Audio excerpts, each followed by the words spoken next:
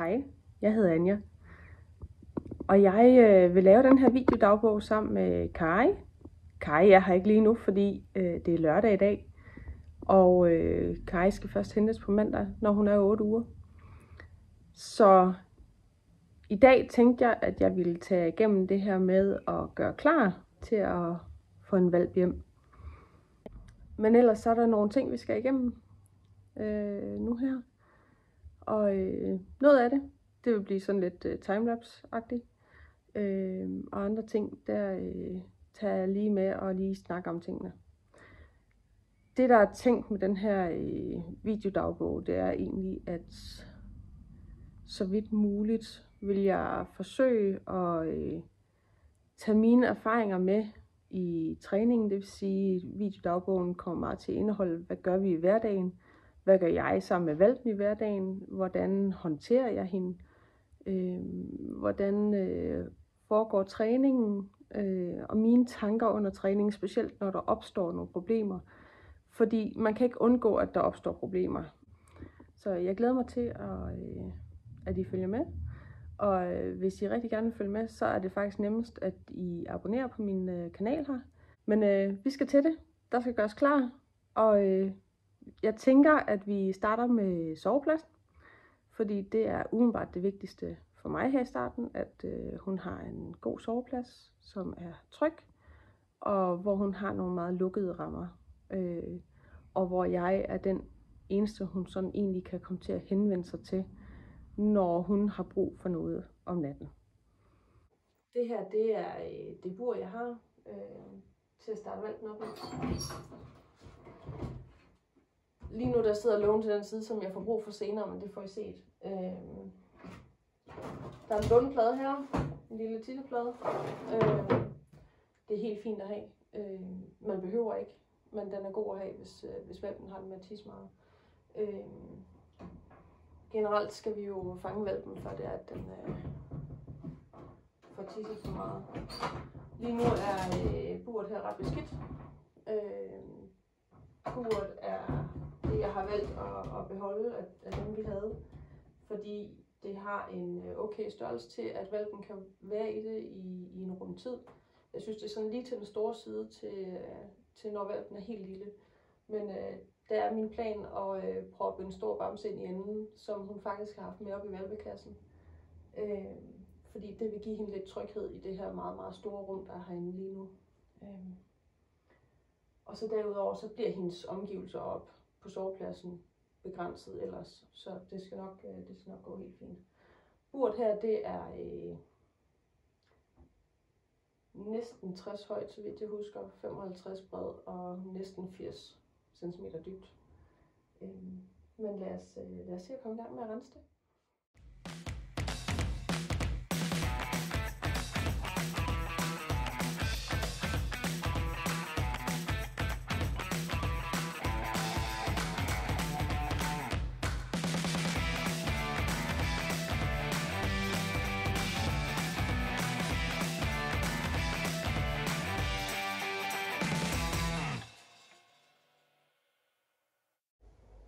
Så er det blevet tid til at indrette soveplads.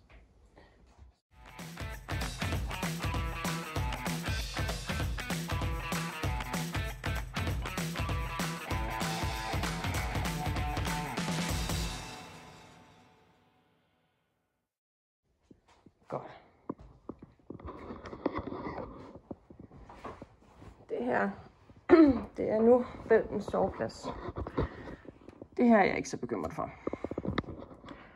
Den har ikke super meget plads hernede, fordi jeg ønsker egentlig, at den synes, det her er meget bedre at være i. Herunder har jeg et lille tæppe. Det er sådan lige for at kunne suge det værste, hvis endelig at hvalpen har et uheld derinde. Og ellers så er der jo tissebakken under neden, til at de kunne tage fra os. Hernede, for at hvalpen ikke kan rende under sengen, der har jeg et bræt. Det ville kunne gøre sådan der, så derfor har jeg lige lagt en dyne ind under sengen. Så burde det ikke smække ind sådan. Jeg har lige lagt den her også, for at den ikke smutter den anden vej. Men ellers så er det faktisk bare et bræt for, at hvalpen kan blive her ved siden af mig, og jeg kan lige akkurat håndtere den. Og hvis den hopper op nogle steder, så vil det være mest naturligt for den at komme op til mig og bede om hjælp, fordi buret er højere. Så det er vores soveplads den første tid, indtil jeg mener, at hvalpen er klar til at komme nedenunder. Og så er der nogen, der spørger omkring det her med hvalpens omgivelser, hundehegn osv. Vores hegn er altså ikke særlig højt. Så er det blevet tid til at finde godbidder frem. Nu er det sådan, at vi fra start af lærer vores hunde at ligge roligt ved bordet. Og det bruger vi rigtig meget tid på, og det tager en god rumtid at gøre det. Alt efter hund selvfølgelig. Men der vil være uro de første måneder. Det er bare hvalpe, vi har med at gøre. Så jeg kan godt lide at have en bøtte med ved bordet. Sidste år, da vi startede hvalp op, havde vi en plastikbøtte. Den eksisterer ikke længere. Så det jeg kunne finde, det var sådan et glas her. Så har jeg været ude og hente forskellige godbidder.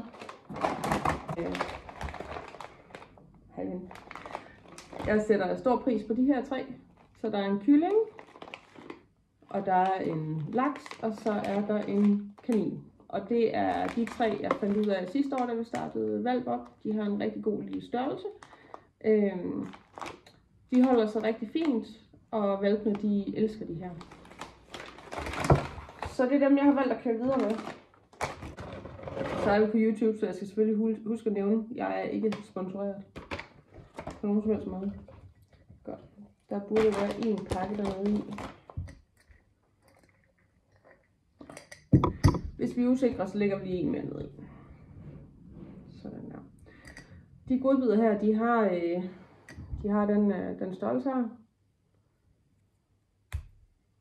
Så en ganske fin lille fingerspids. Det var godbidderne, og dem sørger jeg for, at dem kan jeg altid komme til. Jeg har et skab herhenne, hvor jeg konsekvent opbevarer godbidder og alt det gode til hunden i, så de ved, at når jeg går i det skab, så kunne det måske være, der bliver røget noget af til dem. Men ellers så står den egentlig her på bordet, når vi har måltider. Det er sådan, at Ole har sin hund, og han ligger på sit tæppe, og så kommer jeg jo til at have min hund, og den kommer til at ligge på hendes tæppe, bliver det så. Og det tæppe ligger i starten, lige ved siden af mig. Jeg kan godt finde på under måltidet at sætte mig ned ved siden af hvalpen og spise ved siden af hende. Godt. Tandrensning. Det er ikke fordi, jeg historiemæssigt har gjort super meget ud af tandbørstning, men jeg ved, at det er en nødvendighed for at holde mundhygiejnen oppe. Og jeg har et ønske om den her gang at rent faktisk gøre noget seriøst ved det. Så jeg har taget lidt af hvert her. Den her det er fordi, den er anbefalet i forhold til opstarten. Den kan sættes på fingeren. Det er sådan en lille stof fingerhandske, så man nemt kan knuppe fingrene. Og så det der er en fin hundetandpasta. Og så senere, så kan man så bruge eventuelt sådan en børste her. De findes i mange forskellige former. Jeg har valgt det her. Til klipning af negle, der bruger vi i starten bare en neglesaks, fordi hvalpens negle er så bitte små. Men på et tidspunkt, så bliver det nødvendigt med noget lidt andet, og det er rigtig godt at tage jævnligt, sådan at hunden kan lære at forholde sig til, at man holder dens poter og gør noget ved dens negle. Så vi har så også en større model, som jeg lige har anskaffet også, fordi til vores anden hund, han er ikke super god til at få slidt sine negle, lige så meget som vi har set vores andre hunde gør, og derfor har han brug for at få klippet dem. Det har vi ellers ikke sådan tidligere gjort så meget i. Så, øvrig tandrensning, det er i vores hus dentasticks, fordi de er nemmere at komme til op i brusen. Det jeg plejer at gøre med dem her, for at de nu ikke bare æder sådan en hel her gang, fordi jeg bruger den til, når de bliver lagt i bur som sådan en hyggeting, der tager lidt tid, så skærer jeg den faktisk over 4.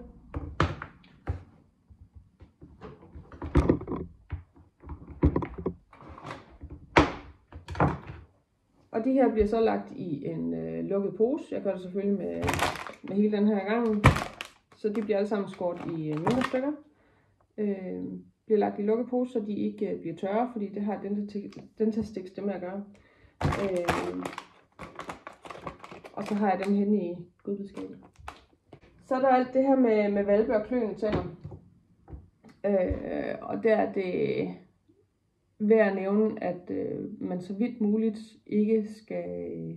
Man må gerne sige nej til sin hvalp, men ofte så har man det med at blive lidt hård, fordi man bliver frustreret over, at det går ud over ens møbler, eller de pæne sko, eller et eller andet.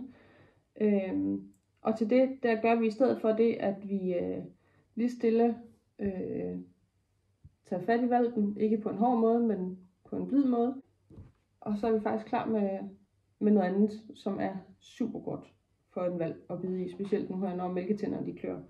Og nu kan jeg jo se på de hvalpevideoer, som opdrætter har lagt op på sin Facebook-gruppe, at der bliver bidt løs her i tiden. Så det bliver rigtig godt med de her. De kan godt ret hurtigt gå op, fordi de her syninger her, så længe holder de heller ikke. Og så har man bare en måtte, der bliver leget med i stedet for.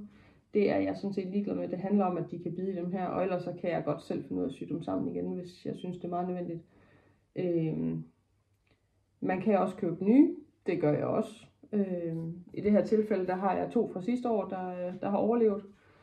De 2 andre er røgnet op til svigerforældrene, der også lige starter hvalp op nu. Og så købte jeg nogle nye også, og det viser så bare, at de var altså større. Det jeg så gør, fordi dem har vi ikke brug for. De er i vejen, hvalpen kan komme til at træde i dem. Jeg har egentlig kun set dem som en forstyrrelse, fordi det jeg er interesseret i, det er, at hunden kan bide i det her og klø dens mælketænder og dens tandkødder. Det er rigeligt fint uden, så dem starter altid med at klippe af. Og så skal vi selvfølgelig også have det fine mærke af. Og der sørger jeg altid for at få de her plastikdutter helt af, så de ikke sidder i hundens hals lige pludselig. Sådan der.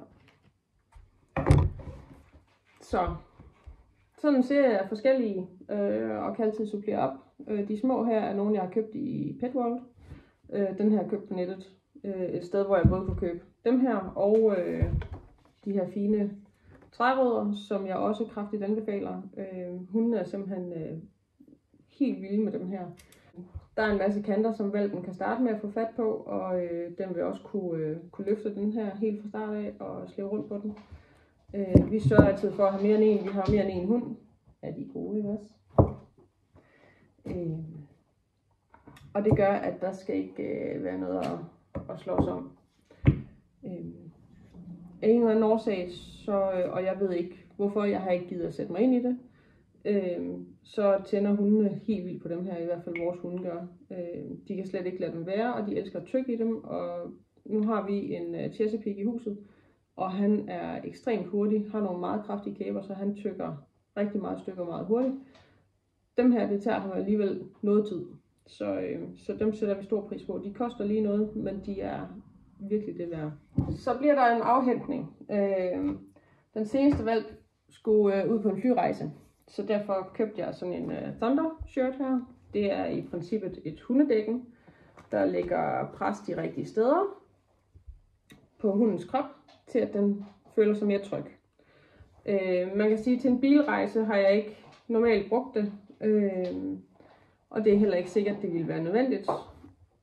Lige i det her tilfælde, så tænker jeg, at det kunne godt være, at det var en god idé, for jeg har ikke tænkt mig at tage den hund, vi har i huset, med op og hente hvalpen. Så den har ikke en rejsekammerat, og jeg er alene i bilen. Så det, at hvalpen kan føle sig krammet undervejs, kan måske være en fordel. Det kan også være, at det generer den for meget. Det jeg gør, det er, at op ved opdrætter, mens jeg går og pakker bil, eller sådan, i hvert fald sådan et kvarter, en halv time, inden vi skal afsted, der får hvalpen den her på, og den er meget stiv i starten, synes hvalpen, så det er sådan lidt mærkeligt at gå med. De finder hurtigt ud af, at de kan sagtens bevæge sig i den. Godt, så er vi kommet til fodringen. Jeg har valgt at fodre med Kingsmore. Det er et mærke, som jeg selv er rigtig glad for, og som jeg har fodret med i en god del år nu. Jeg er rigtig godt tilfreds med. En af de ting, jeg godt kan lide ved det, er det her med, at du kan skifte smagsvarianter. så du er inden for det samme foder. Du har for eksempel en stribe adultfoder, hvor du har mange forskellige smagsvarianter. Og det gør, at hunden også får oplevet lidt forskelligt, hvilket jeg godt kan lide. Når det så er sagt, så er meget af deres foder kornfrit. Og når vi bruger vores hunde her i huset, som vi gør, så er der brug for korn. Det vil sige, hvalpefoder, det her, det er fint nok, som det er, og det er, som vi bruger det. Voksenfodret, der bruger vi Kingsmore original, fordi der er korn i. Det giver simpelthen den udholdenhed, eller lige det antal kulhydrater, det til, at hunden kan arbejde bedre. Ved meget arbejde, så kan man supplere op med noget pasta eller andet. Hvalpepillerne er ikke voldsomt store. De skal være til at kunne spise for den lille hvalp også. Kingsmore har ikke til forskellige hundestørrelser, men det her synes jeg sådan set er en ganske fin størrelse foderpille. Vi bløder det op i starten, ikke med varmt vand, men vi hælder bare vand i og lader det stå lidt og trække. Så det gør ikke noget, der er lidt bid i, men det må gerne lige være lidt opblødt. Det er det, de er vant til fra opdræt af. Man kan vælge at komme en eller anden form for dåsemad ved, eller leverpostej eller noget andet. Afmåling af fodret. Der er altid fodervejledning bag på pakken. Den benytter vi os egentlig ikke af. Vores oplevelse er, at hundene ofte bliver for store, simpelthen vejer for meget. Kan blive decideret fede af det, hvilket ikke er godt for deres bevægeapparat. Vi kigger på hunden og ser, hvad den har brug for, om den har brug for mere eller mindre. Den tommelfingerregel, vi støtter på, og som vi også benytter her, er, at hunden maksimalt må tage 1 kilo på om ugen. Vi afmåler via et decilitermål. Det synes vi er det nemmeste, så kan vi synsmæssigt se, hvor meget hunden får. Noget andet, man kan gøre, det er, at man kan give tilskud. Det gør vi ikke her i starten. For det første synes jeg, at hvalpen er for lille, så det er svært at dosere. Men hvalpen har også et nyt foder, der skal forholde sig til. Det her er ikke det mærke, den får og ved opdrætter. Så den har en ny smag, den skal vende sig til. Så at smide tilskud oven i det, har jeg ikke lyst til en start. Den skal bare lige lære, at det er rart at spise det her, og komme ind i en rutine med det. Når det så er, at vi starter på nogle tilskud, så kører vi Indnordics produkter. Vi kører deres lakseolie, og så har vi bare taget sådan en almindelig håndsæbepumpe, hvor vi bare har kommet lakseolien over i. Vi er så heldige, så den her den doserer faktisk 1 milliliter ad gangen, hvilket gør, at vi ret nemt ud fra doseringsvejledningen kan få doseret den rigtige mængde. Noget andet, det er deres strong joint. De har også en juniorudgave. Vi har voksen hund, og jeg har valgt ikke at køre juniorudgaven. Der er helt sikkert nogle fordele ved det. Umiddelbart så de målbærer, der kommer med, de starter simpelthen, hvor hunden er 10 kilo. Og det er min hvalp ikke, når jeg får den. Men det er sådan noget pulver her, som man hælder over fodret. Jeg har typisk, det jeg gør, er, at jeg hælder pulver i fodret, og så hælder jeg lakseolien oven på fodret også. Så drejer jeg lige skålen rundt, så det får fordelt sig godt, og så hælder jeg vand i, og så drejer jeg lidt rundt i skålen igen, og så får det hele fordelt sig på en måde, så hvalpen kan ikke undgå at få sin tilskud. Der kan godt ligge noget i bunden, men som regel så synes de egentlig, det her det smager meget godt. De skal lige vende sig til pulveret her. Men ellers så synes jeg, det går fint. Men igen, det er ikke noget, jeg lige starter ud med. De hvalpe, vi startede op sidste år, fik det fra lige kort inden de blev 6 måneder. Vores madskåle er ikke ret store.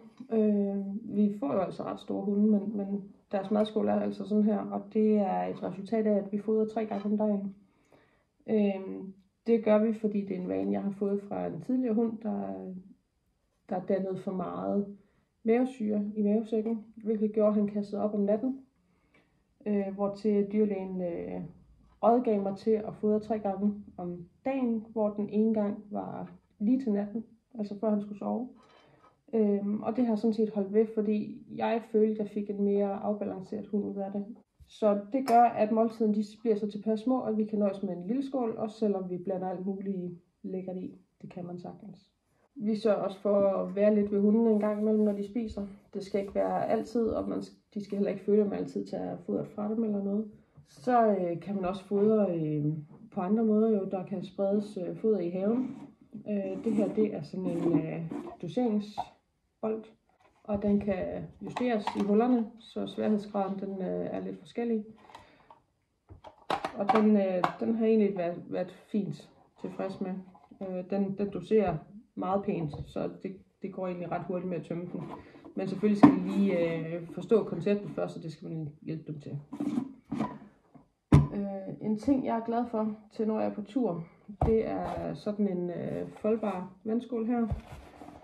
Fordi den holder rigtig godt på væsken, men den fylder altså ingenting i bilen. Så er der selvfølgelig med liner, halsbånd, hundetegn, seler osv. Bravo, kom og sig hej. Det er sådan, at min første Karry havde det halsbånd her. Jeg ved af erfaring, at det skal lige sættes noget ind. Det holder stadigvæk. Jeg er tilhænger af genbrug. Og i det den næste lille pige kommer til at hedde Karry, så passer det jo sådan set meget godt med farven. Jeg tænker, det måske der omkring. Det ser vi, når jeg kommer op. Lige nu er der ikke hundetegn i. Jeg stjæler et fra et gammelt halsbånd. Det er sådan, loven foreskriver ikke, at hundens navn skal være på halsbåndet, så jeg sætter det ikke på. Men loven foreskriver, at der skal stå en adresse, og der skal stå et navn på ejeren, og der skal stå et telefonnummer. Og det er også det, der gør. Til det halsbånd hører der en line. Den line bruger jeg på ingen måde i starten. Hvalpen vil kun blive luftet steder, hvor den ikke kommer i nærheden af trafik eller andet. Og på sikre steder i øvrigt, hvor jeg godt kan slippe den. Man er nødt til at bruge den lidt, fordi hvalpen er nødt til at vende sig til, at der er en eller anden form for træk i den. Men det skal ikke være en opstart på, at den skal gå pænt. Det skal ikke være en opstart på, at den skal ud og gå tur. I starten, når vi går tur, så har jeg en rygsæk, som jeg så tager på maven. Kommer et lille tæppe i. Eventuelt faktisk også et håndklæde, hvis det nu skulle regne eller andet, og vi er nødt til at gå ud. Sidste år havde vi vinterhvalp, så det var ret væsentligt med et håndklæde. Også selvom det skulle være godt.